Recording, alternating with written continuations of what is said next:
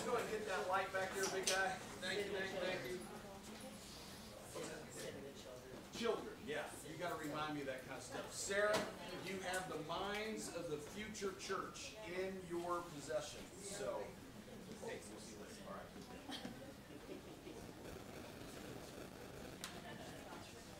Anybody else need to go, kids? You know, I guess okay, so I know I left you with homework last week, and we were going to start the sermon today talking about. And so for those that weren't with us last week, I'm going to do just a little catch up. So we're going to be in Hebrews 11, and we're talking about the triumphs of faith. This is the chapter in Hebrews that honors the men and the women of the past that led a life that exemplify what it means to be a believer. So, verse 1, chapter 11, verse 1 in Hebrews, it says, faith is the assurance of things hoped for, the conviction of things not seen. For by it the men of old gained approval. Now, I want to add something right here. It says, faith is the assurance of things hoped for, the conviction of things not seen. For by it the men of today, the women of today, gain approval. Do you agree with me? You understand what I'm saying? By faith, verse 3, we understand that the worlds were prepared by the word of God, so that what is seen was not made out of things which are visible. Verse 6, and this is the key one. Without faith, it is impossible to please Him. Who is Him? God. If you want to please God, what do you need? Faith. Is that cloaked in some kind of strange language, or is that pretty black and white? Pretty black and white. For he who comes to God must believe that He is, and that He is a rewarder of those who seek Him. Pastor, what does it mean that we must believe that God is? He is who He says He is. Well, what does He say He is? Look it up! That's why you got a book. Does that make sense? Okay. Now, we're talking about Abraham. And as we talked about the covenant that God was making with Abraham, we broke down what the definition of a covenant is. And then go ahead and put that up there for me, please. So a covenant is a binding, unbreakable obligation between two parties based on unconditional love. That's what makes it different than a contractual agreement. Okay, a covenant is based on love. What's it based on? Love. What kind of love? Unconditional love. Sealed by blood and sacred oath that creates a relationship in which each party is bound by the specific undertakings on each other's behalf. Now, let's pick through that a little bit. I don't want to redo everything that we did last week. But this unconditional love is then orated. It's then displayed through an oath, through the shedding of, or the sharing of blood. Okay, that's like the physical manifestation of the unconditional love. All of that creates a relationship. What does God desire to have with us? A relationship. What does God desire to have with us? A relationship. What should we desire to have with God? A relationship. A relationship in which each party, God, man, each party is bound by, are you saying God is bound? Yes! It's exactly what I'm saying. He's bound by the oath that He took. He's bound by the very covenant in which He loves us with. Bound by specific undertakings on each other's behalf. Next slide. The parties to the covenant place themselves under the penalty of divine retribution should they disregard or avoid these undertakings. Now, we talked about last week how Christ going to the cross was God enforcing the divine retribution on mankind breaking the covenant. So you hear in the vernacular of the church today, we're under a new covenant. The new covenant is the old covenant redone. It's Jesus completed it on the cross and He renewed it Easter morning. Essentially, the covenant is, I want to be your God and I want you to be my people. Now, there's a lot of things in there, like you should be, in the old covenant, you should, what's the word I'm looking for here? Castrate is not the word, help me out. Circumcised, thank you. Castrated be a little much. Just saying. A little much. Okay. So, circumcision was a sign of the old covenant. It was a sign that mankind was joining with the old covenant. Baptism today is a sign that you are joining into the covenant. Does that make sense? Okay, so we get caught in all of these arguments. Well, do you have to be circumcised? Well, do you have to be baptized? That's not the point. The point is be under covenant. That's the point. That's the point. So, divine retribution, should they disregard and or avoid these undertakings, mankind did those things, and God paid the penalty of that. We covered all of that last week. It is a relationship only broken by death. So the question that I left you guys with last week was, when you accepted Christ, you also accepted the terms of the covenant. Now, if nobody explained that to you before, shame on them. But you did. You accepted the terms of the covenant even if you don't know what they are. You can't accept Christ as your Savior and not as your Lord. That's a package deal. So, your homework was, what are the terms of the covenant?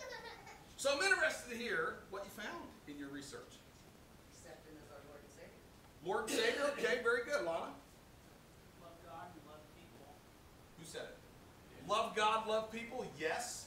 Understand that when He died on that cross, that was the wages. That was, He paid for our sins. He paid for the wages. And that when He rose, that is a sign of our eternal life. Okay, so the terms are the specific undertakings that each party do for one another. So what are our terms? In other words, what are our specific undertakings that God is expecting of us as being a part of a covenant with Him?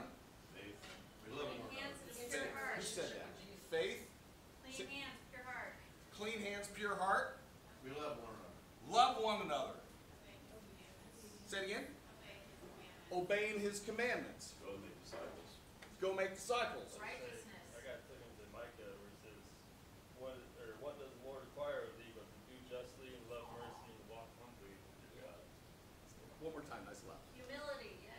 What does the Lord require of you but to do justly, to love mercy, and to walk humbly with your God? Psalm 37. You got it? Psalm 37? That's Psalm 37. Now it's Micah chapter 6, verse 8. Some of you are going, I'm with you, Pastor. Some of you look at it like, what? There are terms to this. There are terms. We have to be in Christ. Okay. Let me tell you a story. And then we'll wrap it up at the end of that story. And we are running way late today. So Genesis 22. Let's go to Genesis 22. Genesis 22.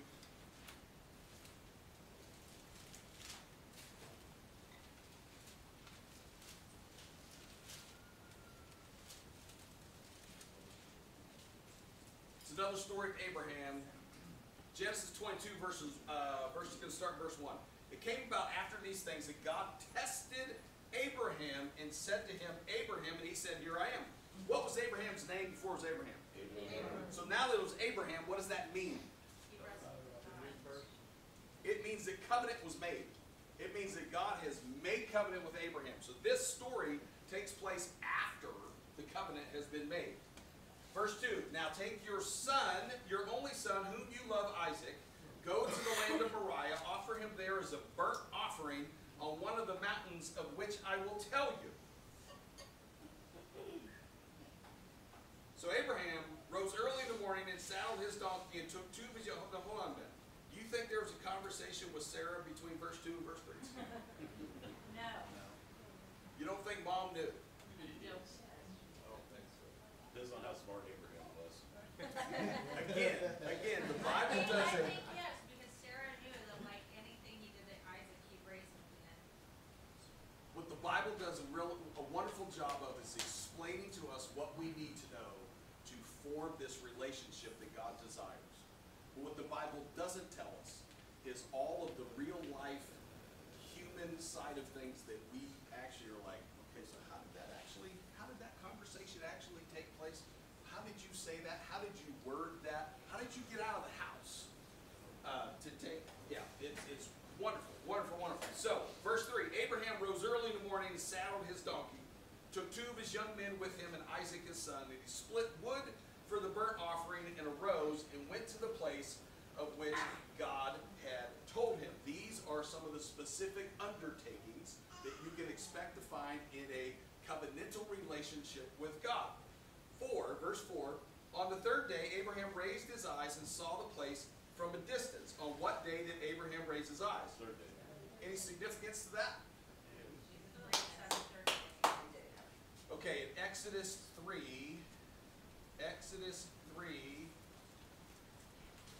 you can flip around all of these if you want to. Exodus 3, verse 18, I believe. Let me make sure I'm on it there. This was Moses trying to get permission to let from Pharaoh, it's the whole story of Moses and going to Egypt and that kind of thing. And this is the Lord kind of giving him the rundown of what he's going to do in Egypt. So in verse 18 it says, they will pay heed to what you say, and you with the elders of Israel will come to the king of Egypt, and you will say to him, the Lord, the God of the Hebrews, has met with us. So now please let us go a 3 days journey into the wilderness, that we may sacrifice to the Lord our God.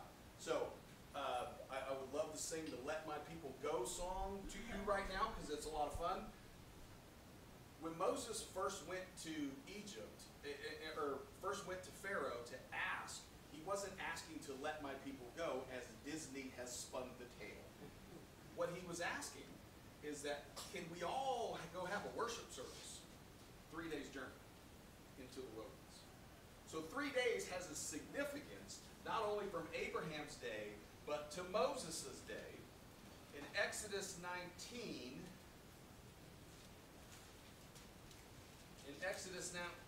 Moses is on Mount Sinai, and in verse 10, the Lord says to Moses, go to the people and consecrate them today and tomorrow. What does consecrate mean?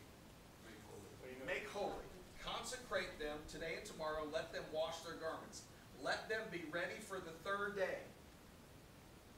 For on the 3rd day, the Lord will come down on Mount Sinai in the sight of all the people. Can you imagine being in that position? Hey, make yourself holy. Go pray out whatever you got to pray out. Go cleanse yourself, because in 3 days, the Lord's going to show up on that mountain. We're all going to be witnesses to that. Go get ready. On what day? On the 3rd. Hosea 6. Hosea 6. Now, if you can find Hosea fast, if you're flipping through, you know your Bible. Hosea 6, 1 through 2.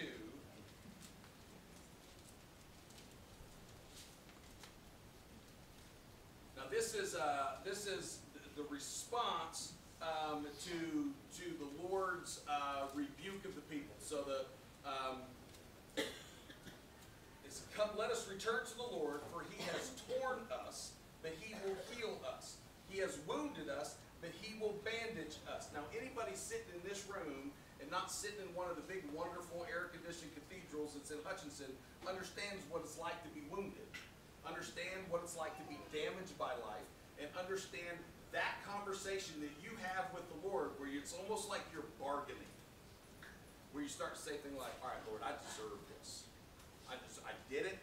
I deserve it. But can I make a deal with you? Everybody has found themselves in that spot in the wee hours of the morning. This is that kind of spot that that's being recorded here in Hosea. He has wounded us, but he will bandage us. He will revive us after 2 days. He will raise us up on the 3rd day, that we may live before him. So even prophetically, the 3rd day had some significance. Anybody remember the story of Jonah? How many days in the belly of the beast? 3 days. What happened after 3 days? Got spit out. See, you guys think you're in church. See, you said spit out. He got vomited onto the beach. Yeah. Same place he didn't let go. What kind of sign did Jesus Jesus say was the only kind of sign people would have of him. Sign of Jonah. He said, like Jonah was in the belly of the beast for 3 days, I will be in the belly of the earth for 3 days. And after 3 days, the earth is going to vomit me back up too. 1 Corinthians 15, 3 and 4, Paul says, "For I delivered to you as of first importance what I also received, that Christ died for our sins according to the Scriptures. That he was buried, he was raised on the third day. Third day. What day was it that Jesus started his ministry at a wedding? It was the third day of the week. There was what? The third day of the week. It was the third day of the week. When they talked about the temple, when Jesus talked about the temple being torn down and it freaked out the Sadducees and the Pharisees, Jesus said what about that temple? If you tear that temple down, I'm going to rebuild it in 3 days. Is there significance in 3 days? Oh, yeah. Absolutely. Anytime the scripture is going to talk about 3 days, what you can expect is lightning to fall on that third day. You can expect a miracle to happen on the third day. You can expect a major movement of God on that third day. So, when we go back to Genesis 22, and they're kind of laying out the significance of what the third day is going to mean. And so, on the third day, Abraham raised his eyes and saw the place from a distance.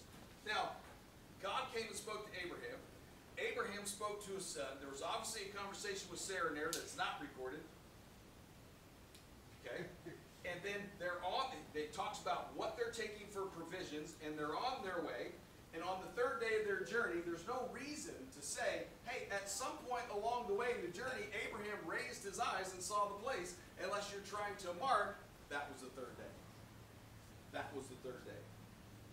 Abraham said to his young men, stay here with the donkey, and I and the lad will go over there, and we will worship and return to you.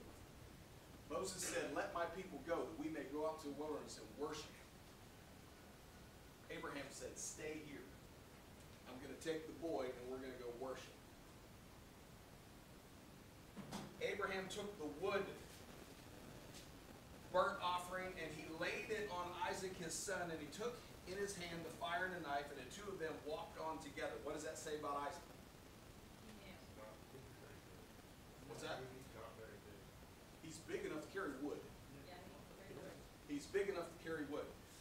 Isaac spoke to Abraham, his father, and said, my father, and Abraham said, here I am, son. And he said, we got the fire, we got the wood, where's the lamb for the burnt offering? What does that say about Isaac? Isaac understood how this burnt offering stuff worked. He'd probably helped his dad make burnt offering before. Now, Isaac wasn't a grown man. Isaac was a lad, is how he is described. I can't help but think this is that father-son's here. Okay, I'm talking to you guys. Ladies, be quiet.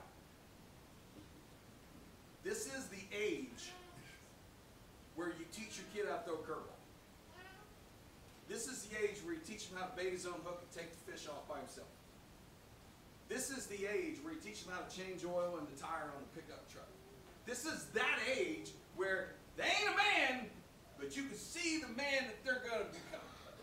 And you start trying to pour in all of those little things that you want to get in there, that you want it, the fingerprints that you want to leave on the boy you're trying to get in. And usually there's this very finite pocket of time where that son thinks his dad is the man. And you try to pour it all in right.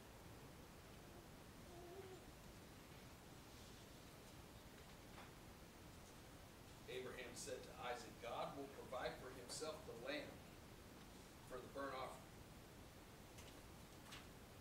God will provide for himself the lamb for the burnt offering. I can't help but think of the covenant that God made with mankind through Abraham, where he had the animals cut and divided, and two lights passed through. The covenant was made, and God was holding the penalty phase of the covenant. If mankind failed on the covenant, God was going to pay the penalty. We knew that Christ went to the cross because mankind failed on the covenant, and it says right here, God will provide for himself the lamb for the burnt offering.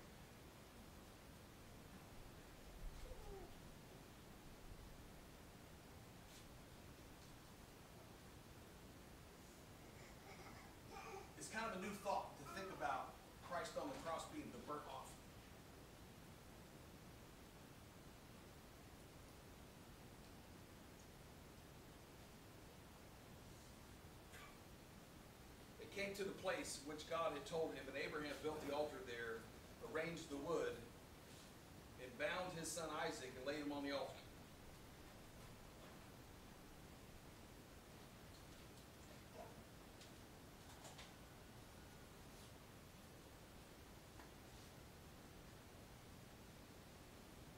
Abraham stretched out his hand and took the knife to slay his son.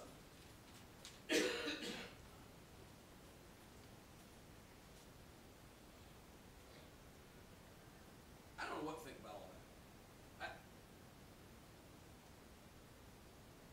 It seems like there would be more conversation than what's recorded. I'm sure there will. But I can't get past the fact that Isaac was bound. And Isaac was at that place in his life where he thought his dad was the man. I mean, his dad walked with God.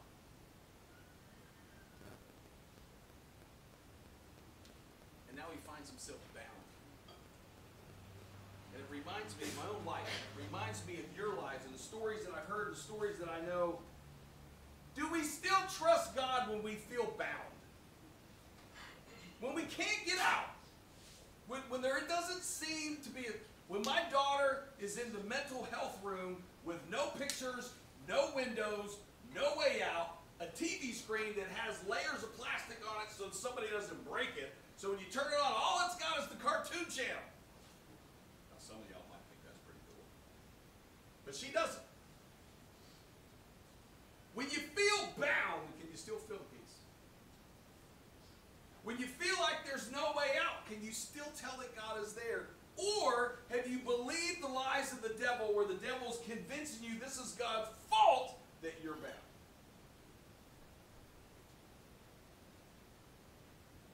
You realize our Christian walk is all predicated on which voice of Spirit are we listening to?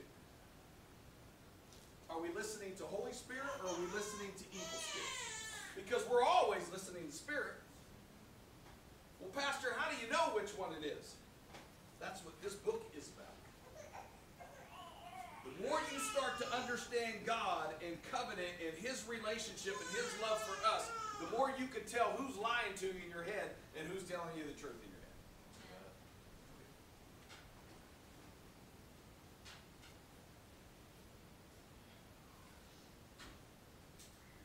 head. Angel Lord called to him from heaven and said, Abraham, Abraham, do not stretch out your hand against the lad and do nothing to him, for now I know that you fear God, since you have not withheld your son, your only son, from me.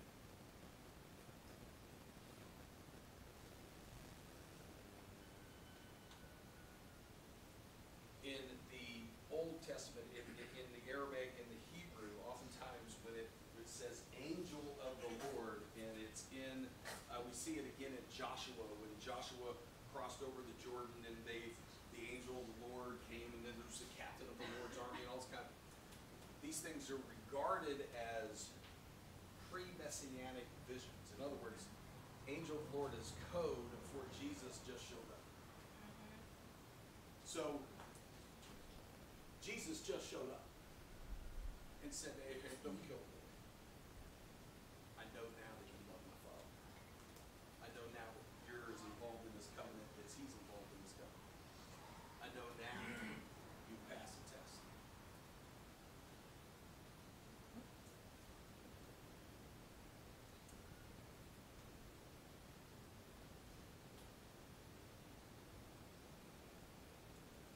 One of the worst feelings a Christian has is when you fail the test and you realize you failed.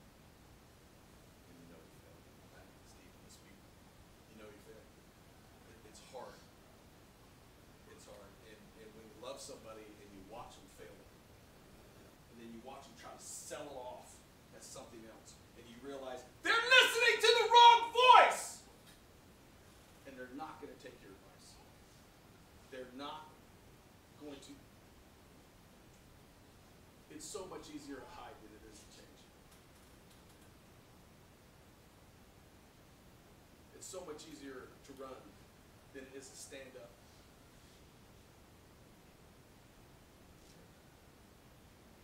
We can't be that.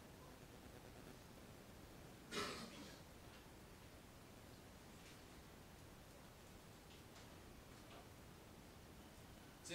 to me that God tested Abraham after he made covenant with Abraham. And his test was, Abraham, are you willing to do what I'm willing to do? I'm willing to send my only begotten son. Are you willing to give yours? Are you willing to do what I'm willing to do? Abraham passed the test, therefore he's the patriarch of our faith. He's what Paul refers to in Galatians chapter 3 when he says, if you are a man or a woman of faith, then Abraham is your forefather. He's the beginning of that.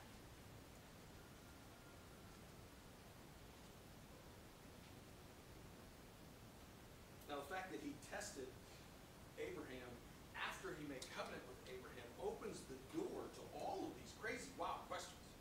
Was Abraham plan A? Was there a plan B? What if Abraham said, no, I'm not willing to sacrifice my son? Does that mean the patriarch of faith might be like, Bob? I mean, but Abraham did say yes. Abraham did follow through. Just because God has made covenant with us doesn't mean that your testing days are over. It means you're just getting started. It means that God is preparing you for the very thing that he called you for, and he's not going to give you, what's the hardest test out there? MCATs? Is that a doctor test? I think that Brian, what's the hardest test out there? What do lawyers take? What's that called? The bar? Okay, let's just say that's the hardest. You're not going to start with the bar. You're going to start with 4th grade math. So as you progress in your faith, think of it in terms of schooling. You got to pass elementary school before you get to junior high. You got to pass junior high before you get to high school. You got to pass high school before you get into college and any kind of advanced learning that the Lord may have intended for you. Now, here's the thing. The Lord needs us all. The Lord needs us all. He doesn't need all of us to have passed the bar. But he needs us all to fulfill the very thing that God called us to do, which means you got to keep your nose in, ready for the tests, take the tests, have a perspective of what this is, and pass it. Pass the test. Pass the test.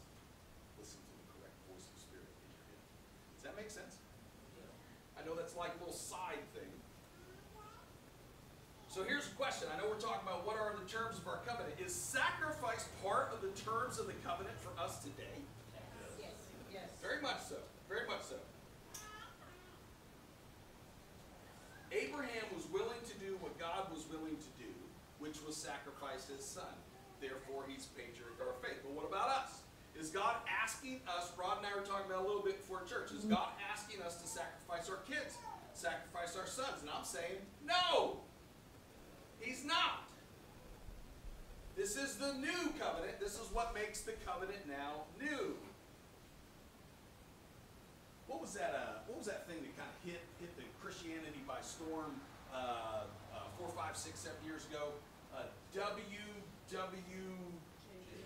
What does that mean? What would Jesus do? What does that mean?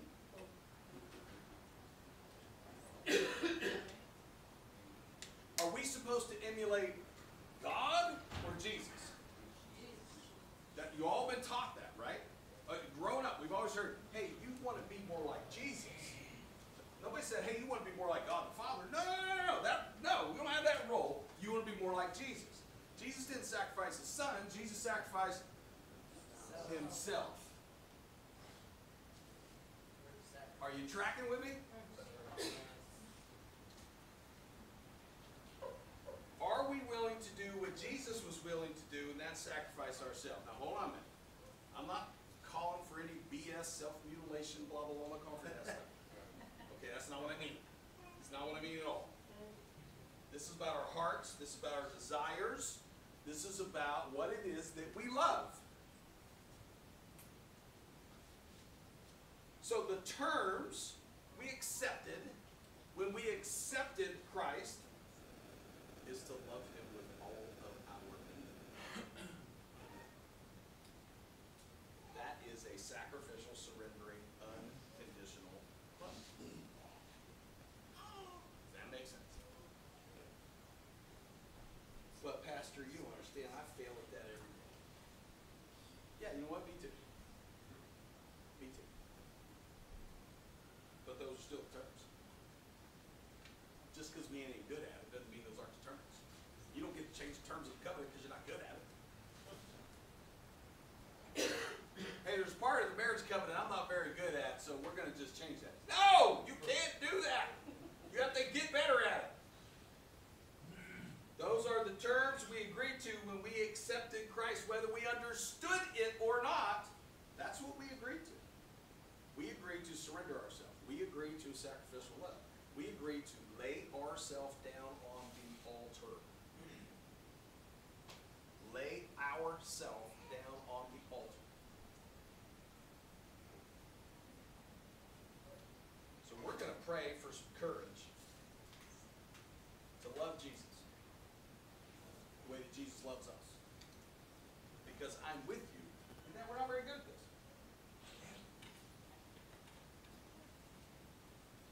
It's easy to point out somebody's sin, the thing that you can see.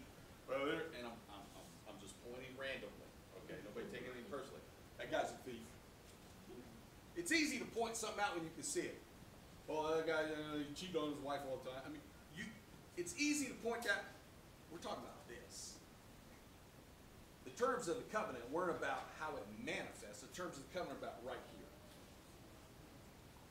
Everybody in this room or out there on our cool veranda is guilty of this isn't right. It's kind of right. But remember, we're called to righteousness, not right-ishness. So, remember that passage where the Lord said to Peter, do you love me? Peter said, yes, Lord, I love you. And Jesus said, then, take care of my sheep. Peter, do you love me? Peter said, yes, Lord. You know, Lord, I asked you, this is the second time you asked me. Take care of my lambs. He asked him the third time, right? Peter, do you love me? Every time Peter answered that question, what Jesus asked him to do was to sacrifice himself to take care of others. That's the story of Jesus. That's now our story. When we bear Jesus' name, we bear that mantra. Does that make sense? Can you hit that like there, big fella? We're going to play a song. Sing it if you want. Pray through it if you want. We have the pieces of paper up here if you want to write your requests and put them in the wall. You can certainly do that. But take the time. Take the time. All right? Ask the Lord for the courage that we need to love him the way he loves us. Amen? Amen.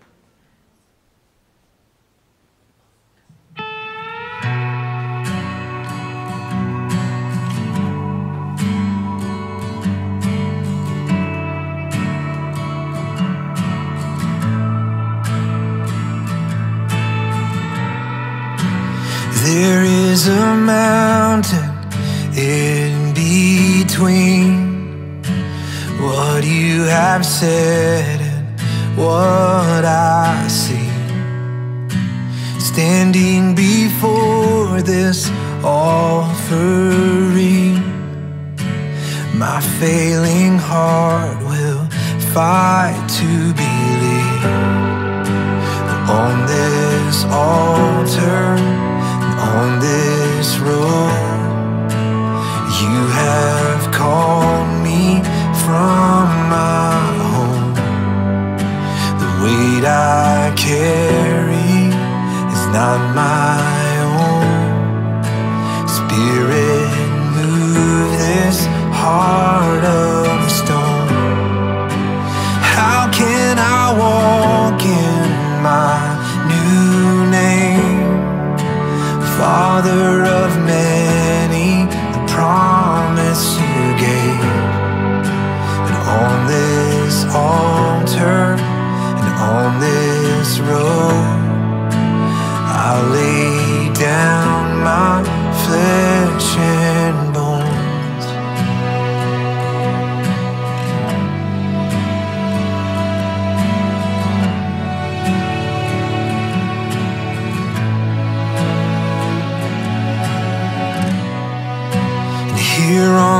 this mountain I have climbed, wrestling doubts that flood my mind. When ashes and dust are all that remain, hope for the world still come from my veins. On this altar and on this road, you have called me from my home. The weight I carry is not my own. Spirit, move this heart of stone. And how can I walk in my new name? Father of many, the promise you gave. On this altar and on this road, I lay down my flesh and